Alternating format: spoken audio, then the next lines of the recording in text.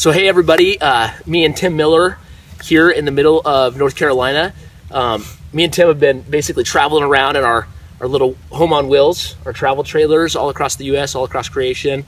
And we happen to land near each other here in North Carolina, and we're just spending the day with them. And me and Tim were talking and just thought, man, we need to capture some of the things that we're talking about in relation to the translation. And some of you, maybe not everybody knows, but Tim's been plugging away with the Lord on this translation stuff for 3+ years. Lord gave a very specific word to him in Duluth, Minnesota, and he's been kind of going at it since then. And so anyway, it's been quite the process, I know, for your heart, bro, and where it's kind of led you. But one of the things that I wanted to start with had to do with gasoline versus diesel. And you were kind of talking about, because we're kind of driving with our trucks all over creation, and it was just a really good example for us, but how translation works between the Greek and the English and diesel and gas, and how that goes. So I just wanted you to be able to share that, just kind of a nugget, related to translation. Yeah, totally. Yeah, well, we were just kind of talking last night, and I was kind of telling Richie, I've been really humbled in the midst of this process, and also just really touched by the Lord, just concerning His Word, and one of the things that I realize, at least for myself, where I myself, everybody has strong. It seems like translation is one issue where people have really strong, well, many issues, but this particular issue, really super strong opinions. Yeah.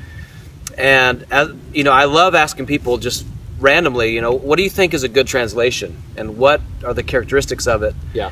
And so it's really, yeah. I was just gonna say too, it's true, because we've all been inundated with certain elements that we think might make a good translation, right, or whatever, but we don't fully understand the background of what that looks like to actually create a translation. Right, totally. So, and I'm in the same boat, and yeah, and just recently I just asked 3 friends of mine kind of what they thought, and as one of them thought about it, he just basically concluded with, you know what, this is just the one that was given to me when I was a new believer.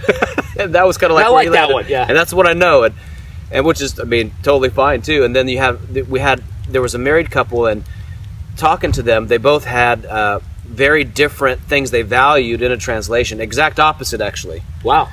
And one of the husband, his favorite was the NASB, which is kind of stereotyped as more of the more literal translations, yeah. Conservative kind of, right? Yeah.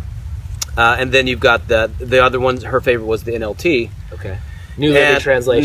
New Living Translation. Yeah. And it's my son's favorite. Yeah. And asking them why that was, it was really interesting. And so based on what they valued and what they were looking for, defined what they saw as a good translation. And so. Interesting. And the more I've kind of researched the process, into what it looks like, you really have to define it by its goals, and whether it's here's your goals in it, mm-hmm. and if these are your goals, and you define that parameter, then you kind of are able to evaluate its worth. Yeah, its value. Its value based on that. So anyway.